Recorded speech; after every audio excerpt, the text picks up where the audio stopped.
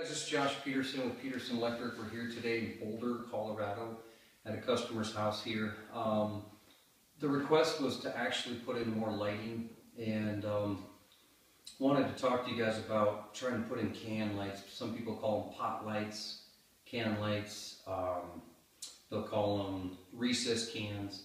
Anyways, some ceilings, it seems fairly easy to get them in. I think this property is probably in the 50s.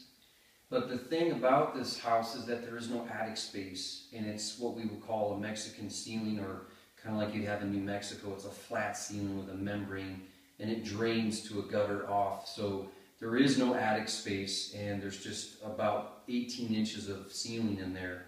The issue that we had, which can be real tricky, is they had layers of drywall built up. So originally it was lath and plast, which is going to be your wood and then your plaster.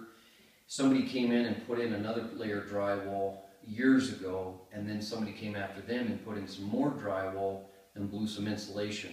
So by the time we went to cut these cans in, we had about 7 to 8 inches of material to try to hole saw through and cut. Little bit of a surprise on this one. Normally we can hit the bids straight on with stuff like this, but without that attic ceiling, you're just not sure what we were getting into.